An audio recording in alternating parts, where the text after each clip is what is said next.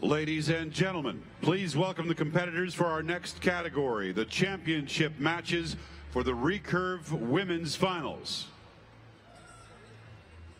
This is for first, second, and third place. Our first athlete, Michelle Kroppen of Germany. Aida of Mexico. And Elena Richter of Germany. Please give them a round of applause.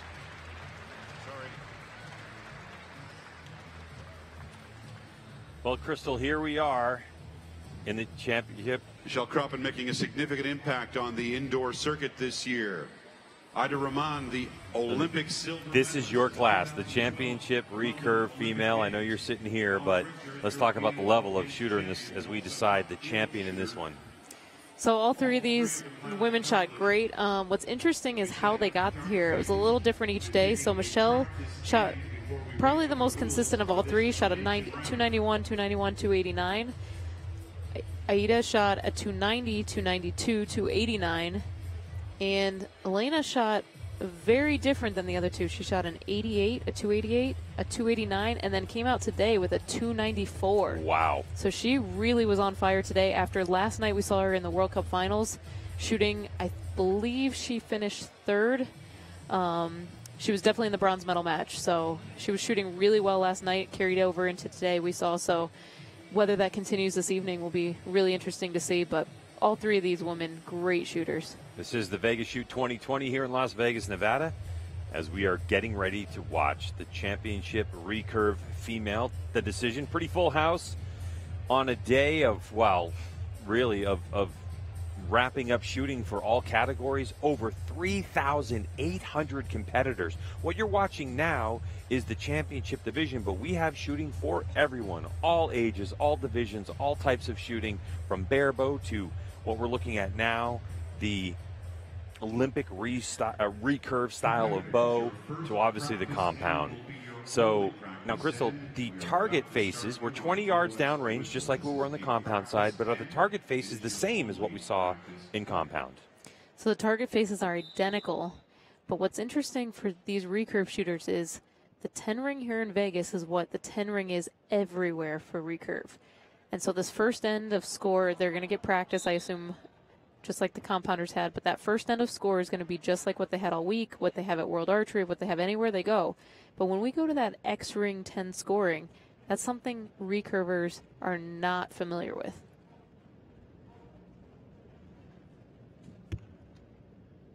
As well as some of these recurvers weren't familiar with the fact that they get some practice, a practice end.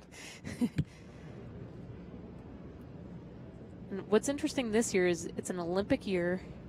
Two of these archers are from Germany, and Germany has already qualified an Olympic team. So both of these archers, I believe, will be going to Tokyo, whereas Mexico just has a single spot at this point. So we see, you know, it's a little bit different indoor season for Olympic archers.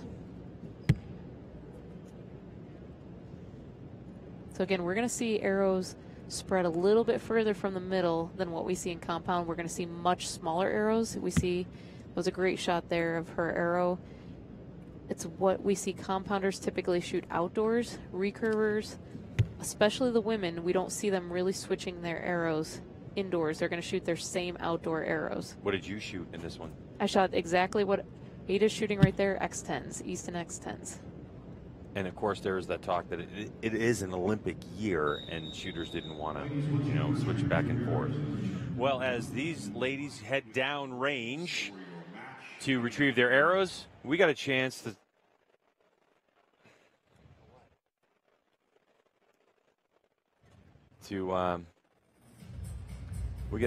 really take a look at the form that these women have right now. Now, here's the thing, Crystal, looking at them, you know, you have teammates obviously from Germany, but it seems to be, to me, a little lighthearted considering that this Vegas championship is on the line.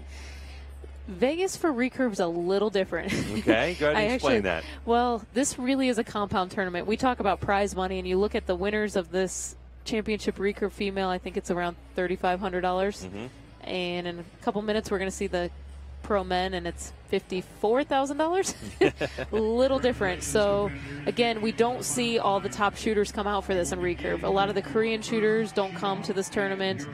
Again, especially in an Olympic year, this isn't the priority. The Olympics are a much bigger tournament, whereas compound, we heard Sergio earlier talking about, this is the tournament for a compound archer. Yeah, no doubt about it. And also there is the, the threat of coronavirus, and so there were some people abroad who canceled to come here on the Korean side and obviously on the Chinese side as well for their shooters, and that thinned out the recurve field ever so slightly. Just a few people didn't show up, but just enough to help me make the finals last night. Yeah, in World Archery indoor finals.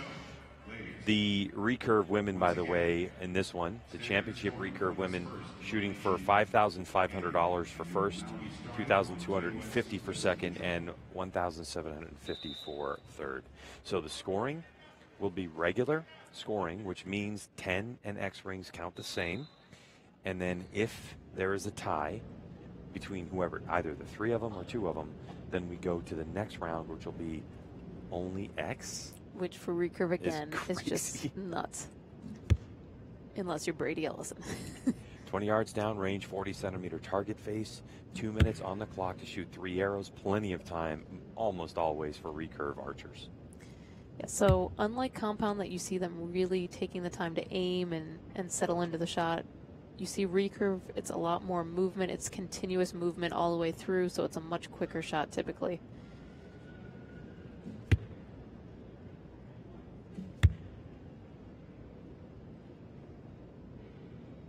We're seeing some really good arrows so far, although Richter, you can see a drift left into the 9 ring. She definitely has a 9. I had the pleasure of shooting with her in Berlin this year. Aida Roman, Olympian. Silver medalist in London.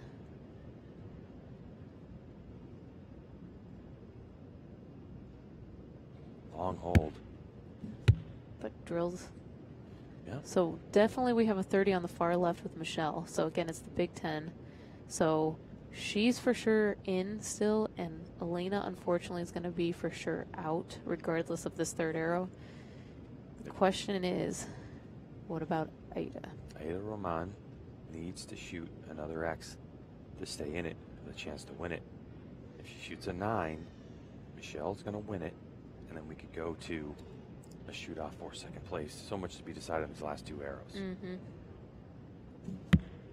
There's one.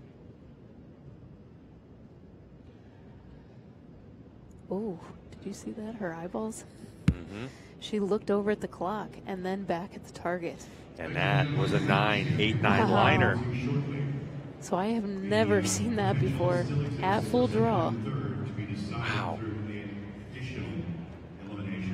Also, what's unique here, too, is when usually, like in a World Archery event, which a lot of these competitors shoot, you're going to have the ability to have a coach in your box. Exactly. Especially in center stage. They don't here. No, and I'm guessing that's what happened is, again, in a finals match, too, you usually only have 20 seconds. So that's what these women are used to, that 20 seconds. They got to get their shot off quick. They don't have time to let down. And it looks like this thing's going to be decided in one end. For first, but I think there might be a tie for second. Might be. 30. Yeah, so Michelle Kroppen comes up with a 30. Outstanding score. That's your archer on the right, and you can see she's taking a deep breath. And again, she was the most consistent of the 3 over the 3 days. Notebook. Yeah, so you'll see she's probably plotting her arrows or writing their arrow score down. It's a very common amount on recurve shooters to really pay attention to every arrow they shoot. Now Aida Roman from Mexico. We await her scores. Looks like a 29 Roman, to me. 29. Yep. So I think we're going to have a continued shoot-off for second place.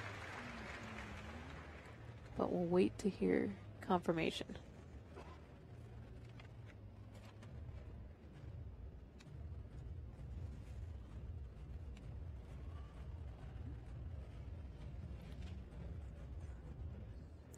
And Richter, 29. Okay. Give a big round of applause to your champion, So Michelle Kroppen. Michelle Kroppen.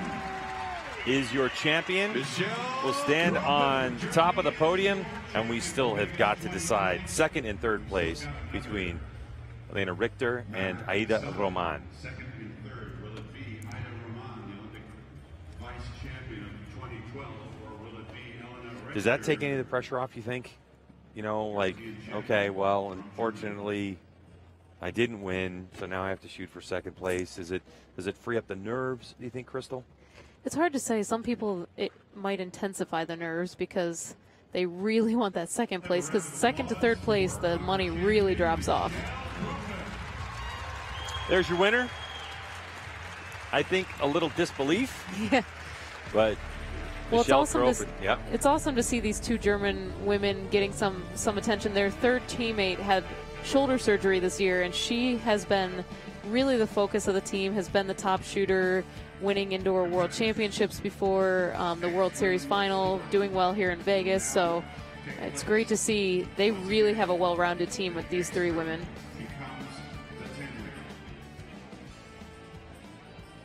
Big smiles, and we continue on for second and third place.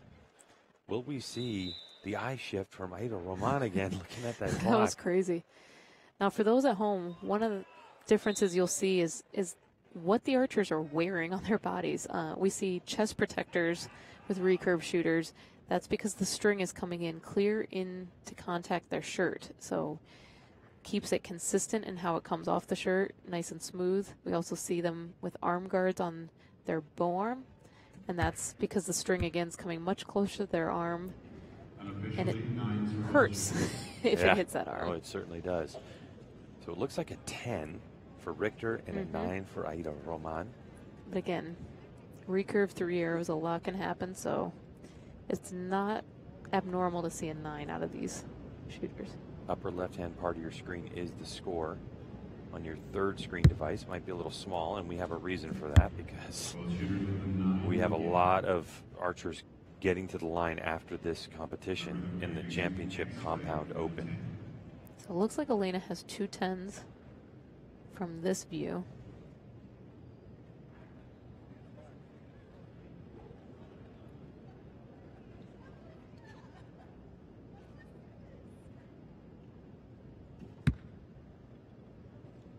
Ooh.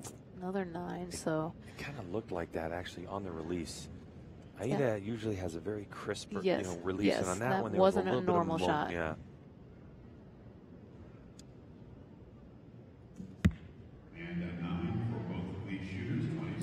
No, it looks like she's got a 30 to me. Yeah, it looks like Richter might have a 30. Oh wait, we're on little 10. We're on little 10, so that changed everything. Hard to think of recurve with that little 10. I'm sorry. Yeah, we apologize to the So audience. yeah, It is all so 3 hard. 9s and all 3 9s, I think. Yep. So I think we're tied up at 27. 27 apiece.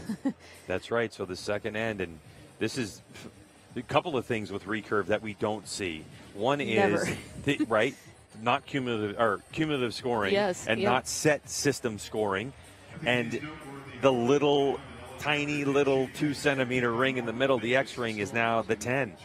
Yeah. So hard to hit. So hard to hit. And we see, I mean, both of these women are very accomplished archers, and neither one of them hit a single X that end. A little different than what we saw on the compound side. So really what you're looking at is, other than that 2 centimeter ring dead smack in the middle, the rest of the yellow all counts as a 9. So there's a lot of room to play with there. So 27 for Aida Roman. And for Richter. And we see what a shift that is. If we were at Big Ten scoring, this would have been a 30 to a 28.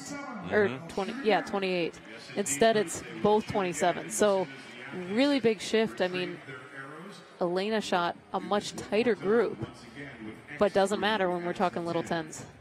Great catch, Crystal, on the scoring. So another end. Same score, same type of scoring. The X ring, which is now just the 10 ring for this round. And Crystal, this is what you're looking for all the time. It's all about that form with recurve archery. And what are you seeing from these two? You see a nice clean release. Both their hands are going, following their face back, and looks really nice. Their bow arms are steady. So unlike compound that has a release, a mechanical device, it's the fingers. how that string comes off that fingers is crucial on where it hits. It just seems like there's so many variables there when is. shooting a recurve bow. That's why Brady's 900 is just so incredible. And what Crystal's talking about is Brady Ellison from the United States did something no one's ever done before here in Las Vegas. Not one, not two, but 3 300s. 900 for Brady Ellison. All right, so back to this match. Championship recurve female finals. The champion has been decided. Richter with a letdown.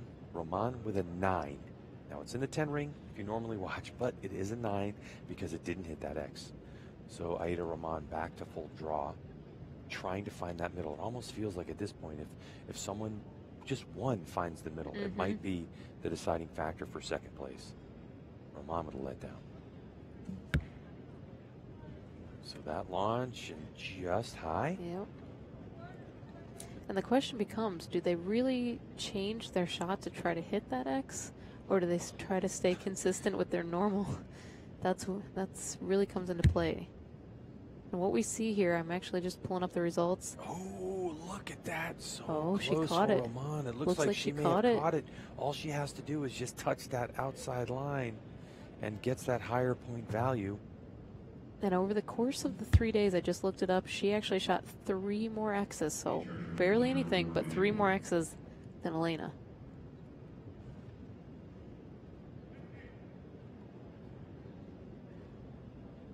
An X here would definitely seal second place. As it looks like Richter shot 2 9s so far. And nope. It's going to be a 9 for Roman. And she's asking some advice. So she needs an X here to keep this shoot off going. At least that's what we think. I mean, we have to wait for those judges' call, but it sure looked like Roman's. I think it's pretty solid. Nope. Okay, so it looked like Richter didn't quite catch it, I mean, which is so heartbreaking in a way because this is recurve. There's so many variables involved with getting that arrow down range, and those are 3 solid 10s. Yeah. Well, again, normally, again, but it's a 9 that first right arrow, now. she shot the 30, where Roman did not in Big Ten recurve scoring. So she was definitely more consistent, but it doesn't matter. We're going for those X's. And it's that arrow they're looking at right now that is going to be the deciding factor between second and third place.